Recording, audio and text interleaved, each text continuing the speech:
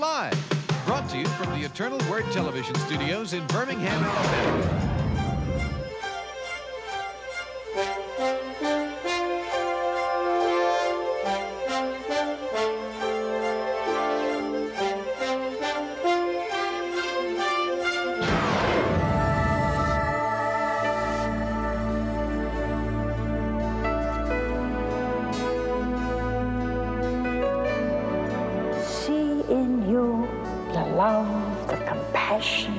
Of Jesus. The most glorious work of all, to praise God in His kingdom. Moved by the Spirit, one who lives in love lives in God, and God lives in him.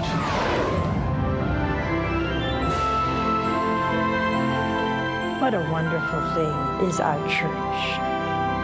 This whole network is built on trust. The essence of evangelization is to tell everybody Jesus loves you. We're all called to be great saints. Don't miss the opportunity.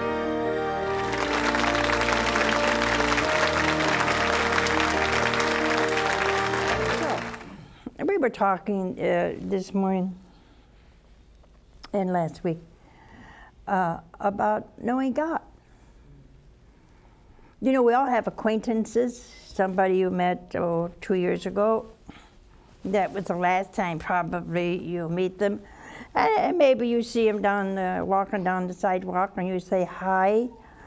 That's an acquaintance. You probably, you know, you don't have coffee with them, you don't know them, you met them by someone else and we have an acquaintance. Well, you could hardly call that a friendship, could you? If they died, you probably wouldn't know it, and you probably wouldn't cry over it.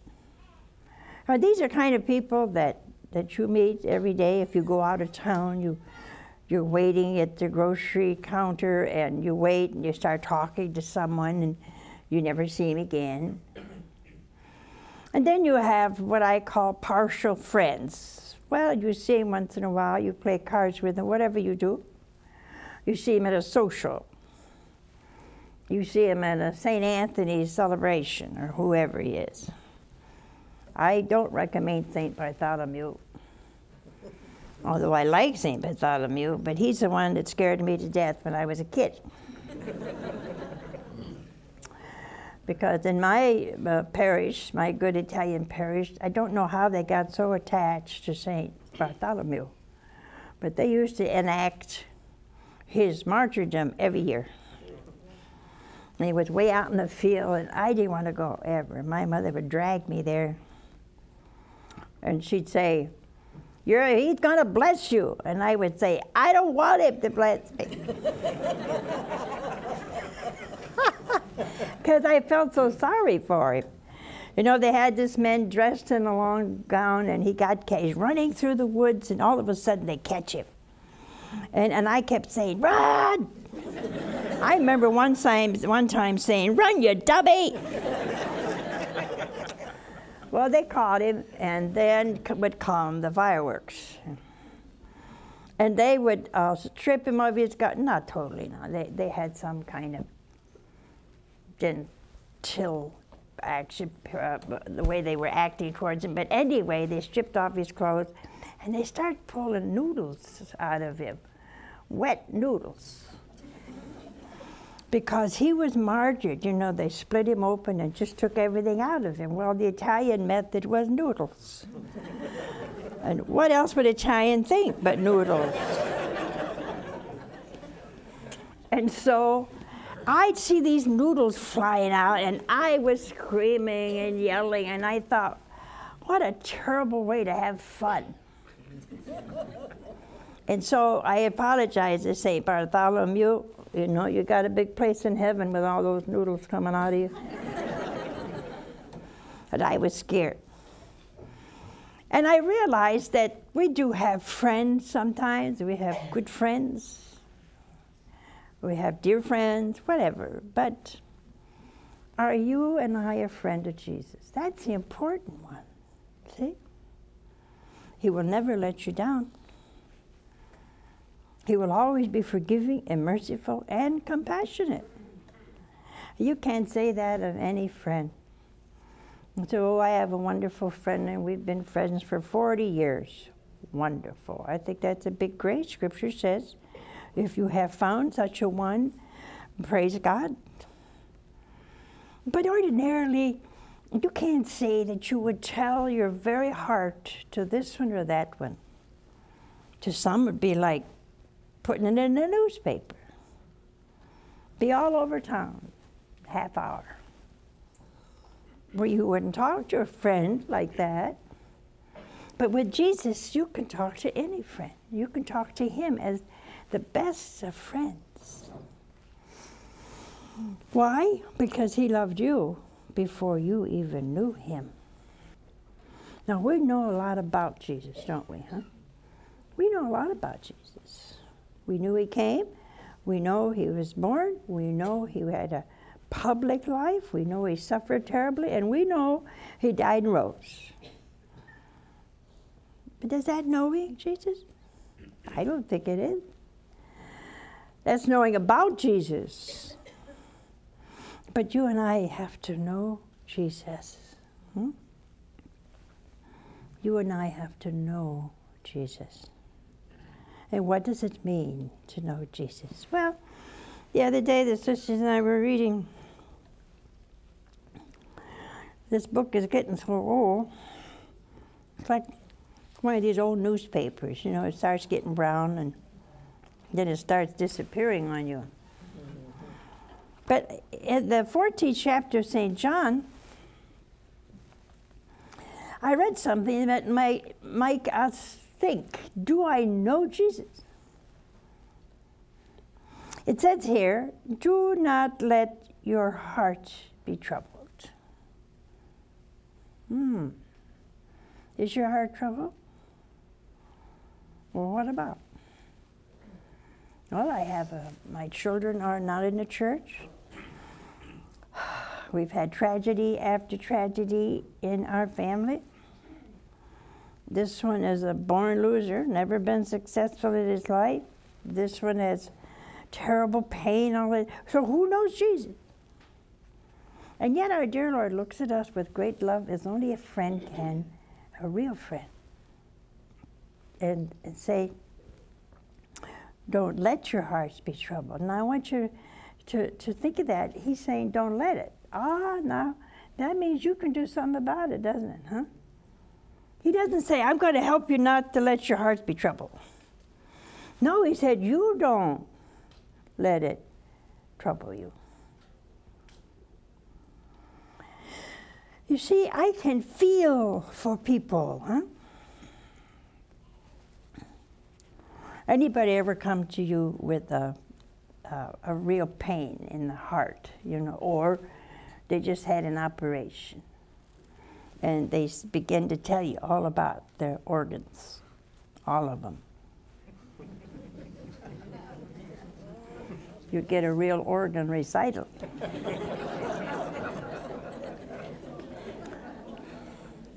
And they'll say, do you know what happened to me? I had a terrible operation. You know, they went in for my gallbladder and found I was a mess. They took out my gallbladder, they had to rearrange my stomach, and all of a sudden you see this terrible vision, you know, of this person slowly being dissected. And what do you really want to do? Say, I heard it before. Oh, not only did you hear it before, you heard it 10 times before. And what is your real feeling? Well, I'm very busy. I have an appointment. Well, you just made it up because you didn't have an appointment. You're not going to wait for the kidneys to come up. Why? Because you've heard it 100 times. But what does a friend do that an acquaintance doesn't do? They help the other not let their hearts be troubled by listening. That's the hardest thing to do, is to listen. So our dear Lord is saying, I have to do something about that when I'm in trouble. I cannot allow myself to be troubled with a heart that's not focused. That you can talk to Jesus about your trouble. Did you ever do that? You ever do that? Who do you talk to Jesus about? Your neighbor. Ooh, that's the wrong one to talk to. They look at you like religion. What are you, a fanatic? See, you're all going to heaven, I hope. And why don't you want to talk about Jesus? If you're going to live with him forever and ever and ever, and not a moment will ever pass, they'll never come to an end. Now, are you telling me you don't want to talk about him here? Oh, no. Don't let your heart be troubled about many things, see? And what does he do? He not only tells us, don't let it happen. But what else does he do? He says, trust in God and in me. So then most of our problems in life are from a lack of trust. Do you know what trust is? Trust means I don't know the end of this problem. And I know, though, he will take care. I'll do all I can, work as hard as I can. But I have to know that he is the one who does it. See? One day,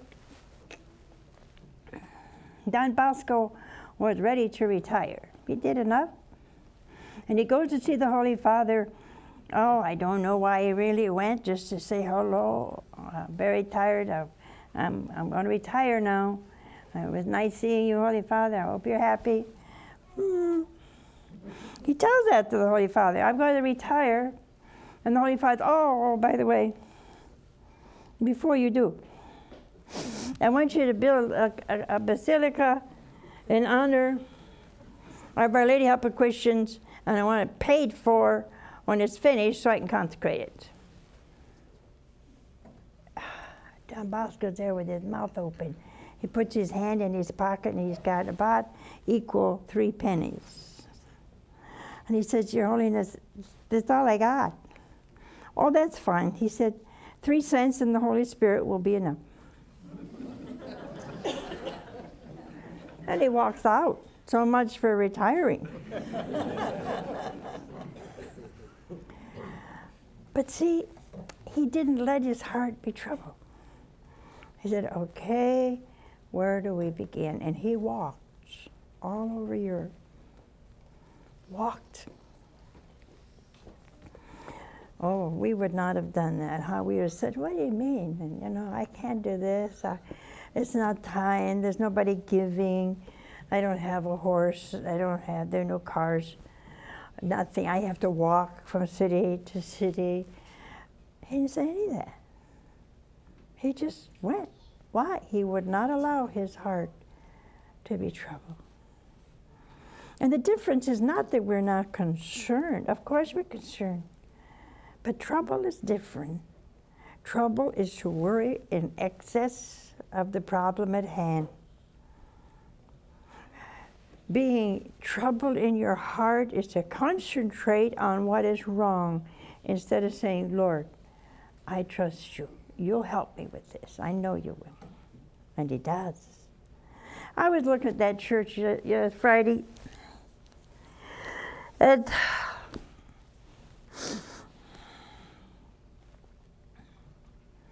Three years ago, I wouldn't have thought about that any more than sitting on the moon. Never. And I needed to do it like a hole in the head because I didn't know anything about it.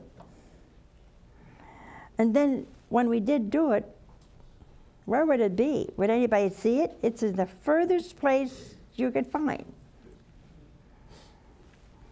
The road is so full of dust. They're trying to repair it. They come a couple times a day and they pour water on it, and everybody's helping, but who's going to find it? See, if you think of all the ways why you cannot trust Jesus, where are you? And you know what our dear Lord says here? He said, there are many rooms in my Father's house, many degrees of glory. And I think this is so sweet of our Lord to do this, to say this. He said, if it were not, I should have told you.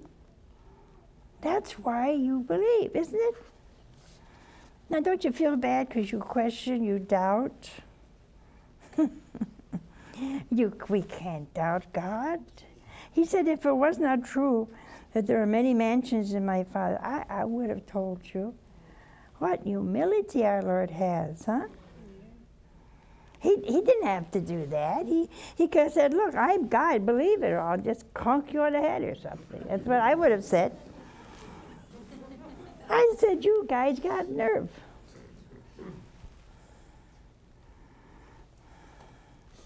No, he was so humble. He said, well, if it weren't true, I wouldn't have told you. Do you say that every time you have a question in faith? Do you really believe what Jesus says right here? We're not going to all have the same mansion. I remember one time we were discussing I said to the sisters one time, what do you think you're going to look like in heaven? Oh, some of them had absolutely magnificent ideas. I'm sitting there thinking, God, I never thought of that. I mean, all of my sisters had awesome ideas. I didn't think of one of them. You know, it would never dawn on me I was going to wear this or that. And so I got desperate because then my turn came. I didn't know what to say. I could have said I'd like to ride a horse. They wouldn't have known. They wouldn't have cared. And so in desperation, I said, well, it was a mistake, though. I said, what do you think I'll wear in heaven? And they all said with one voice, as if they practiced, armor!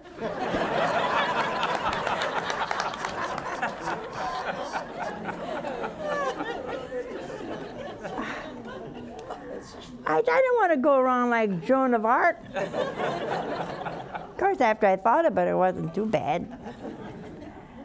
But see, we all have ideas. And our dear Lord thinks it's okay. He said there are many, many mansions in my Father's house.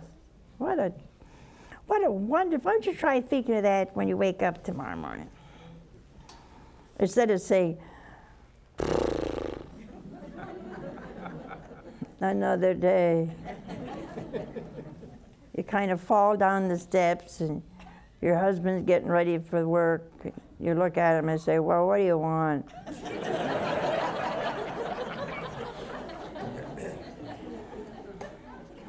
And he says, bacon and eggs.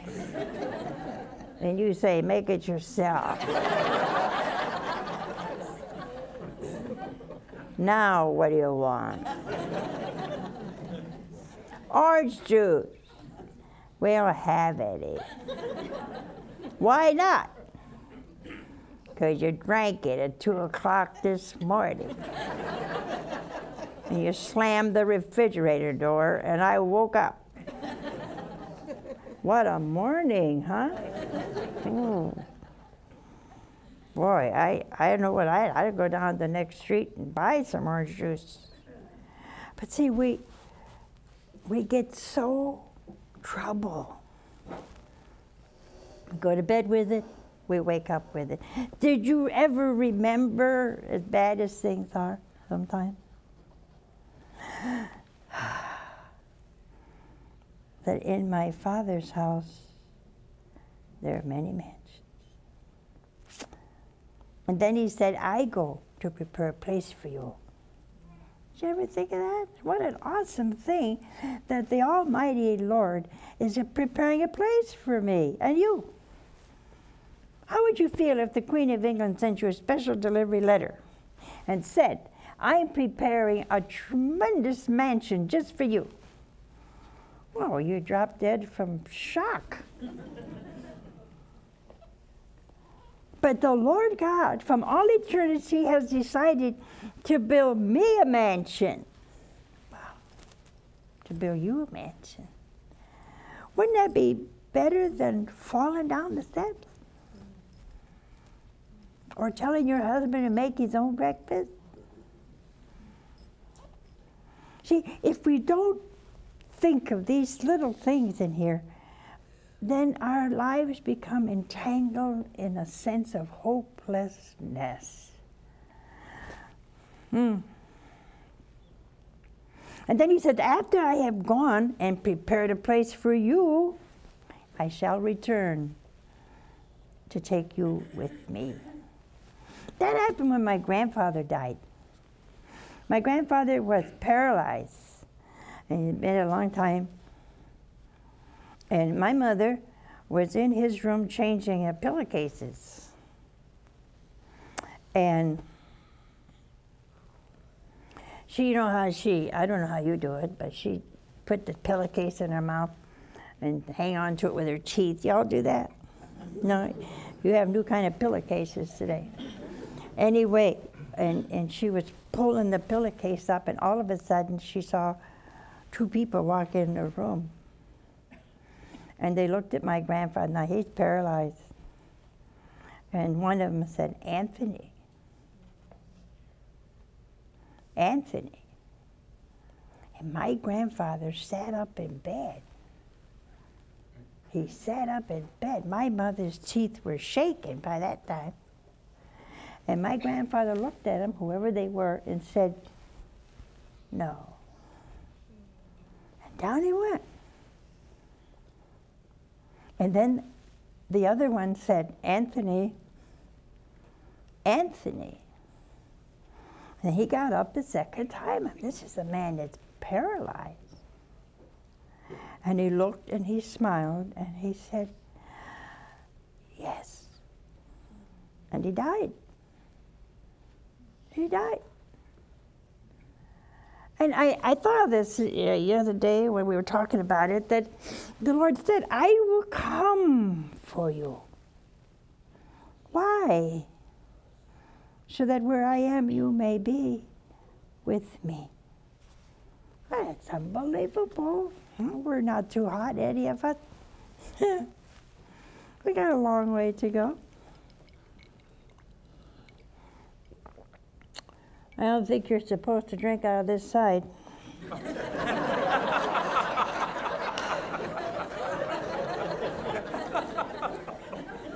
You want some on you?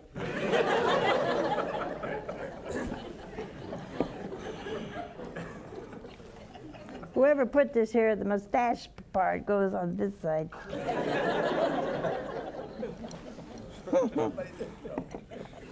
Oh.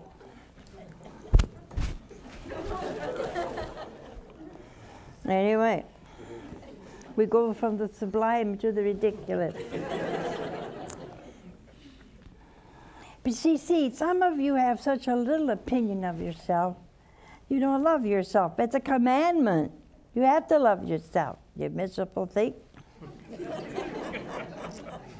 But that's what you think about yourself. I'm a miserable being. No, you're not. If you're in grave with sin, you are a miserable human being. But God didn't make it that way. If you were to get up in the morning, okay, give yourself a couple minutes. And you said, I'm not going to let my heart be troubled today. The Father has prepared a mansion for me.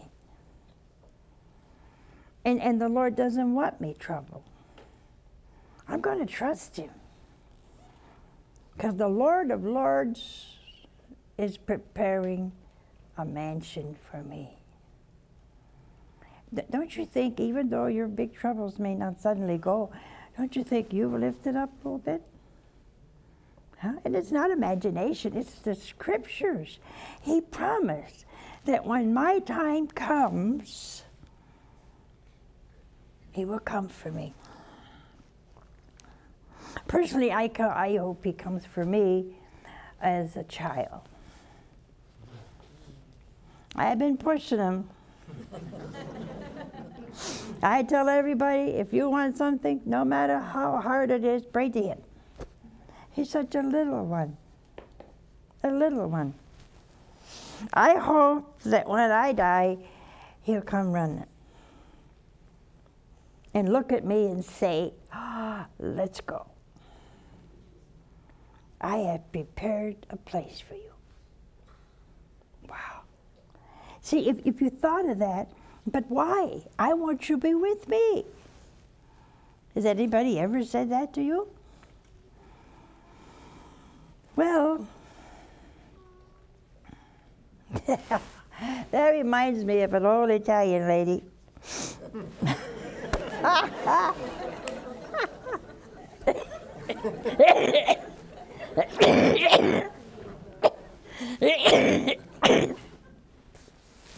Whose daughter had a one miserable life with her husband, but most of all with her in-laws.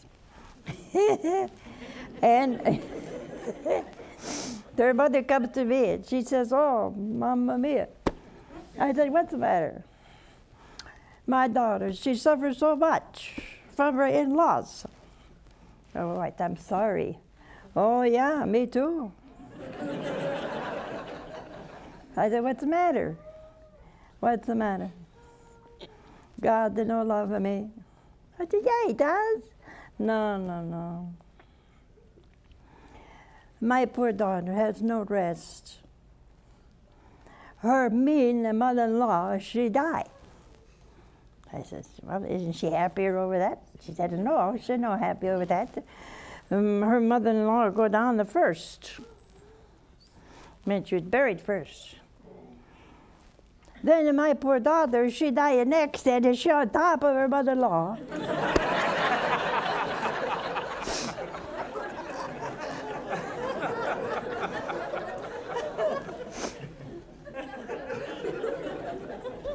I said, "Boy, you can't win in that case." And I said, "Well, I'm sorry, I said, "Oh, you insulted me, more sorry." I said, "Well, why? Why? And my poor daughter, she suffered even in heaven." I said, "She does?" "Yeah, because of her mean father-in-law died, and they have her on top of her."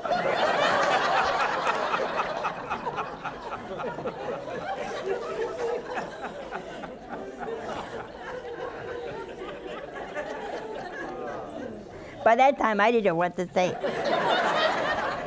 But she wasn't finished yet. I apparently did not exhibit much sympathy because I could hardly hold myself from laughing, see? And she looked at me and she said, "If you don't understand." I said, "Well, I'm sorry, I guess I don't. They make my daughter a sandwich."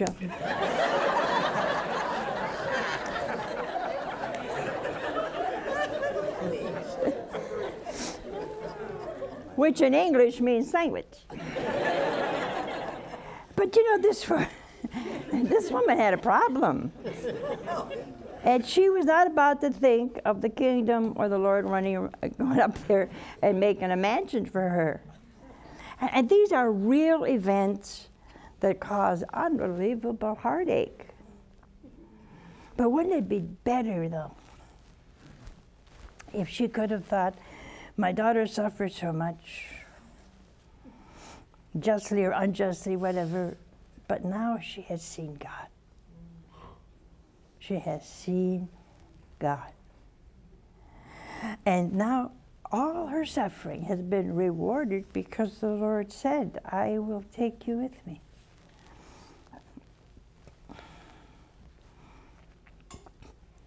So that I may be with you and you may be with me.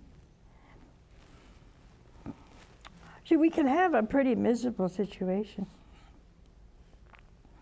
but we cannot take it to heart and then despair. Okay? Why? Well, for the simple reason that he told us not to.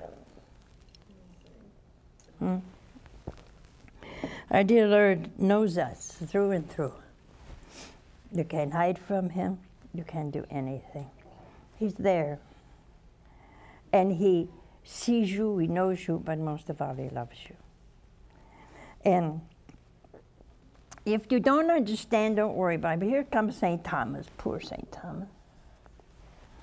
He never caught on to anything till after Pentecost. Never. He said, Lord, we don't know where you're going. How do we know? Can you imagine after this most beautiful discourse, one of the apostles gets up and says, how do I know where you're going? Why don't you tell me? He just did.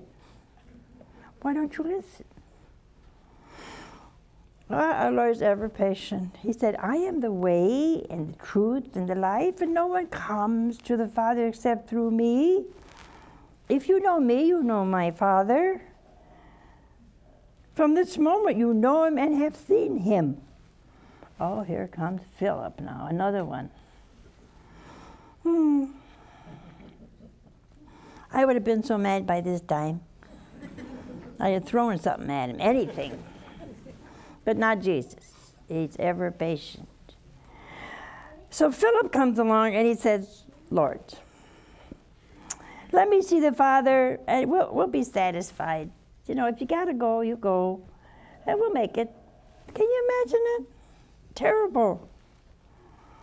And our dear Lord said, have I been with you so long, and you do not know me? Can Jesus say that to you and me? Is everything in the world and all your problems and all your illnesses and all of us together do this all the time?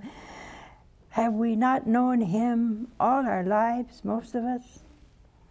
Have we not known he's all there, always there, the Eucharist, body, blood, soul, and divinity? Have we not gone to Mass over and over and over and received him in Holy Communion? Why is it we don't know him?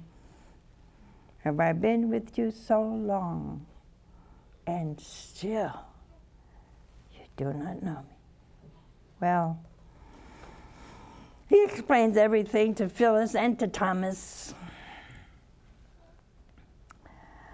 If you'd like to read 14th chapter of John, 1st to the 9th. This is simple, not much to read. First, do I know Jesus? Do I know his love, his goodness, his compassion? Yeah, we all know that. Do I know he's preparing a place for me? He doesn't want me to worry. He wants me to trust. That time our dear Lord was in the boat. He was sleeping. And they were afraid, scared to death. And I could imagine Peter saying to John, wake him up. And John said, no. This is my rendition of Scripture, so don't look for it anyway.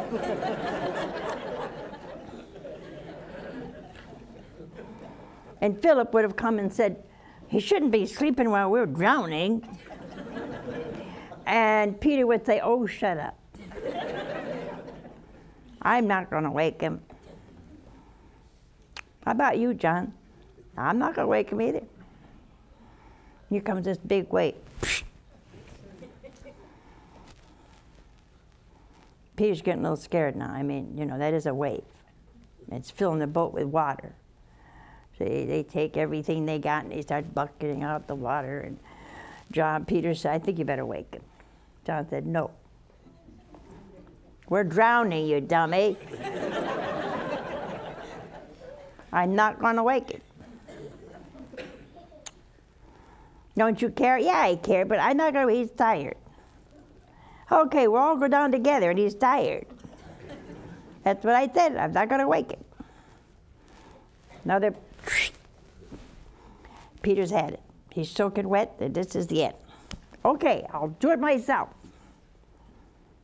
Master, don't you care? We're drowning. Oh. Wow.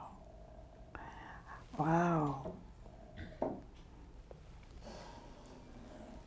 What happened now, huh? our Lord woke up very slow. I think he took his time. One eye at a time.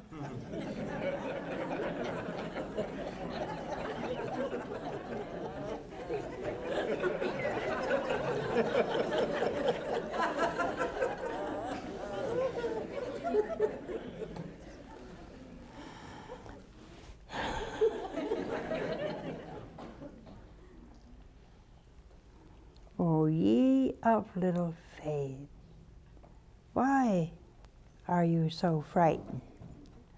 Oh boy, the next wave would be welcome. Welcome. How is it, he said, you have no faith? Oh boy, how is it you have no faith? So he looks at them, and by that time they feel about that big. And he looks at the wind and the waves, and he says, be still. Like that. Not a breeze. Oh, wouldn't that scare you? You ever read that? Sure you have. But has it affected you when the storm of your life comes along? Can our Lord say to each one of us, well done in the storm? Thank you for trusting me. Or will he say to us, oh, ye of little faith, how is it you doubt? Ah, well, we've all been in that boat, but we can never say he failed us. So now we have a call. Hello? Hi. Hello. Where are you from? Pennsylvania. Good. And what is your question? I have a very troubled heart, as you're speaking about. Mm-hmm. And it is about my wife that I found out a few months ago was having a relationship. We've been married for like over 20 years. And I'm white, and this man is black. And I don't know how to deal with it. Well, that's a hard one, isn't it? I think you need to pray a lot.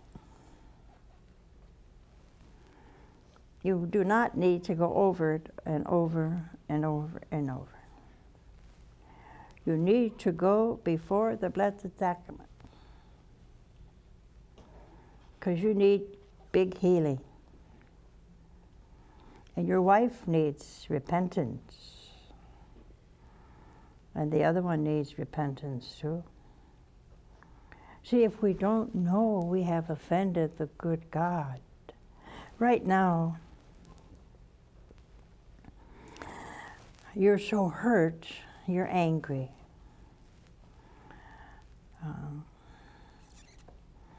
You have to have pity and compassion.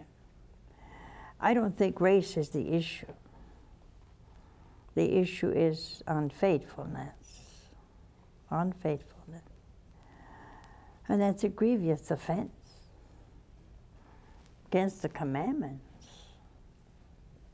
Thou shalt not commit adultery. Well, I know you have failed in your life, and we all fail in something. So that's why you need to go to your church and sit there and pray. Say, Lord, I find it very hard to forgive. And maybe you'll hear Jesus say, yes, I know. I had to forgive. And maybe you say, Jesus, is terribly unfair. I've been faithful all my life. And he'd say, yes, I know. I was faithful all my life. And then maybe he would say, have to forgive. And then you would say, I can't. I won't.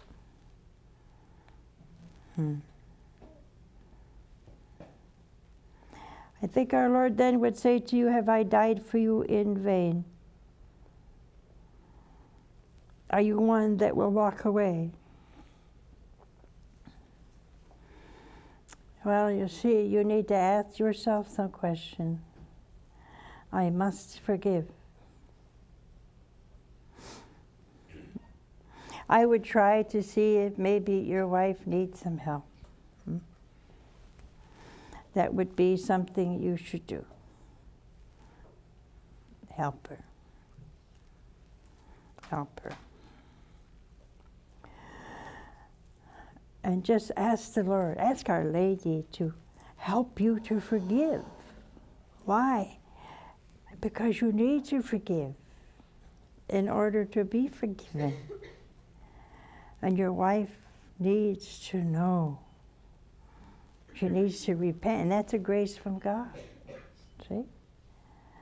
We're going to pray for you. I know it's hard. And I hope my few words will help you to forgive and give God the joy of forgiving an unjust heartache. And maybe if you do, our dear Lord Himself will give her grace to be faithful. And it's everywhere. You look at a newspaper, a magazine, the television, the whole story, no matter where you go, is unfaithful, unfaithful, unfaithful. Well, it has to stop somewhere. Let it stop with you. We have another call. Hello? Hello? Hi, where are you from? Mother Angelica? Yes. Oh, I didn't know. God bless you and your ministry. Thank you. I want to ask you, Mother. Well, let me turn this down. In heaven, will we have a free will the same as we have on earth? How? I hope not.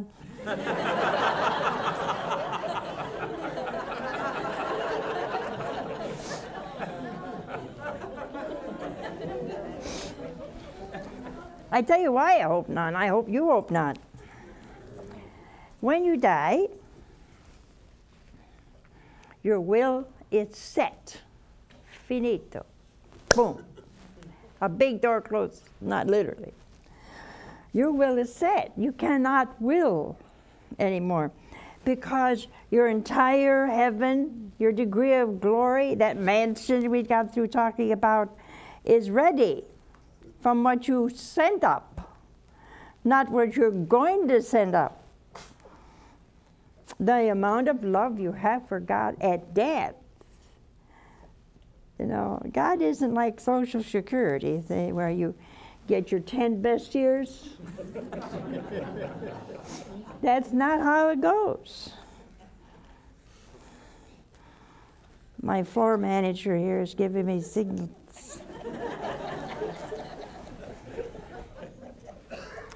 It's his duty, they tell me, so it's okay. But, you see, and whatever I've gone through and done for the Lord is right there, and the opportunity to change is gone. Now we say, oh, that's terrible. No, hey, we got purgatory. It's a wonderful place. Better than going the other way. That's that second chance. I don't know why all of you or some of you get so excited.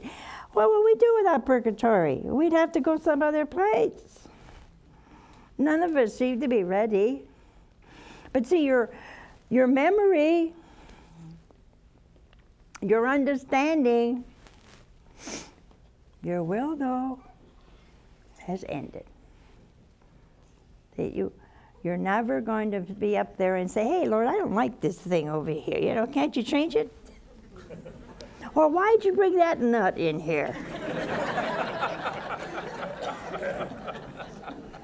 I wasn't pointing at anybody here. I just had to point somewhere. Lord, this man was so unjust to me and so unfair to me, and he lied to me and he cheated me, and you got him up here? Now, wouldn't we say that if I had a will? Oh, hey, well, we'd never made it.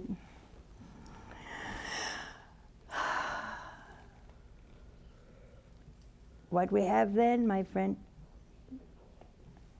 oh, it'll be beautiful no matter what we put up there or sent up there, but still, you can't change it.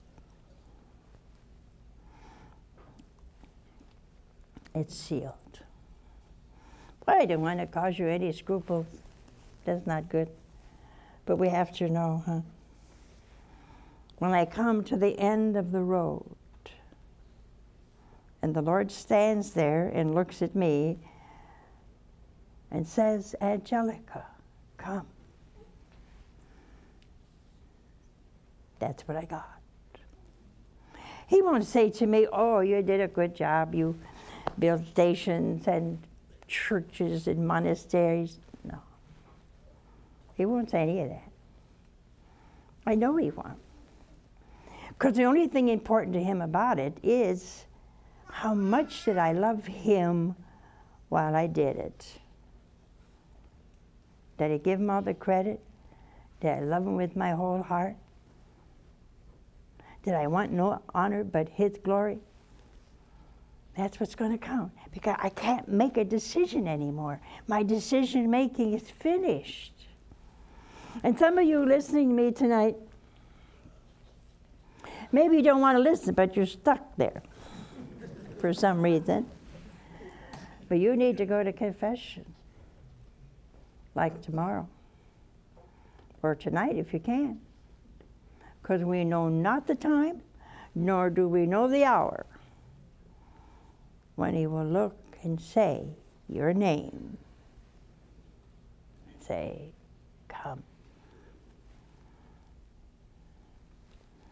Whatever we got at that point is it. We have another call. Hello? Hi, Mother. Hello. This is Ellen. Uh-huh. You made my night, my year by getting through. I want a little preface here that recently I've gone through a great deal of torment, and my son, I discovered, went from alcoholism to heroin. I have been financially depleted and emotionally and every other thing, and I thought my heart was closed. But one of the benefits of this is that it was like I had Jesus on my kitchen table having coffee. I cried and I poured out my heart and soul. The closeness I have gotten through his mother and him is unreal. Praise God. The other thing is I received an answer to my finances. I didn't get extra, but I got what I needed. Good. But here's my question. First of all, I want to say one of the benefits is besides me getting that relationship with our Lord, is I've broadened my prayers not only to my son, but anybody who abuses alcohol. I've learned to, we're not the only ones in this world with this problem. Right. I have St. Michael working on double duty, I think, with him. But one of the problems I have is once on your show you mentioned that Jesus knows everything. We should not have to keep repeating a request. Sometimes, like this time, I had every saint, I really pleaded with them. And for my son's recovery, which he just got out of a rehab and is doing well so far, but I feel kind of guilty. I have a little confusion on, am I nagging our Lord? Oh, no, I don't think so. Sometimes our dear Lord seemingly says two different things, but he never does. One, he said, trust your Father knows you need all these things. Seek first the kingdom of heaven, and all these other things will be added.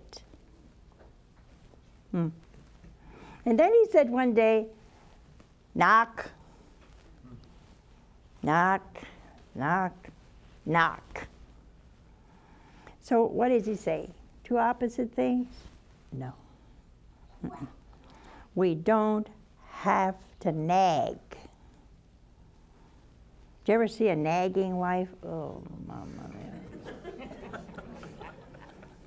What a terrible thing, huh? Where were you this morning? Why are you late? Dinner's cold. Well, you're lucky you don't put it on your head. So we don't have to nag the Lord. He's our friend. He's our friend. He's our Lord. He's our Savior. He's everything to us, huh?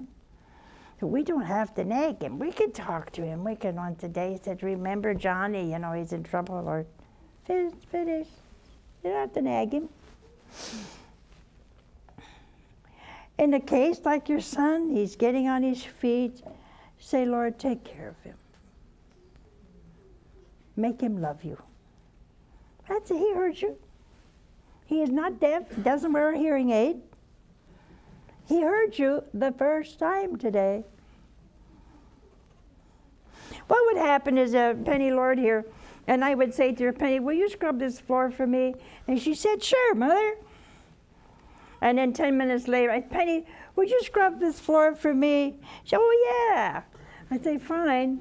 But she hasn't done it yet, see?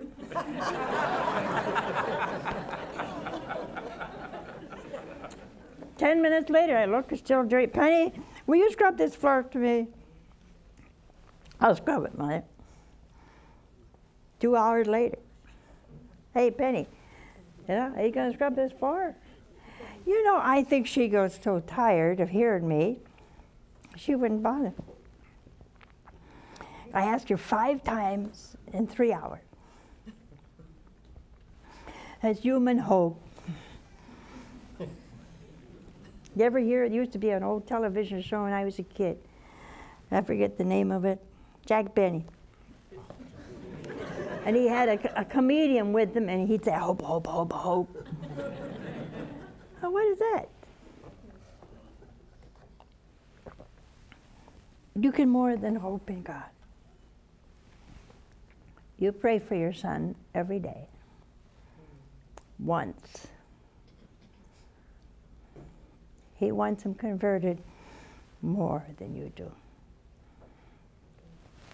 And then the rest of the day, go on loving him, praising him. He heard you. And he's hearing you now. A little second from my asthma would help. So you did the right thing, and you're doing the right thing. Trust him. And I got 30 seconds left. Some of it I'm going to use to drink this stuff. And it is water.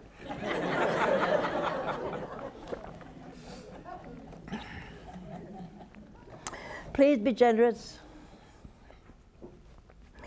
I told you that the church has been taken care of. If I need help with it, I'll ask you. In the meantime, keep this network going. It means a lot to God and to you. Bye now.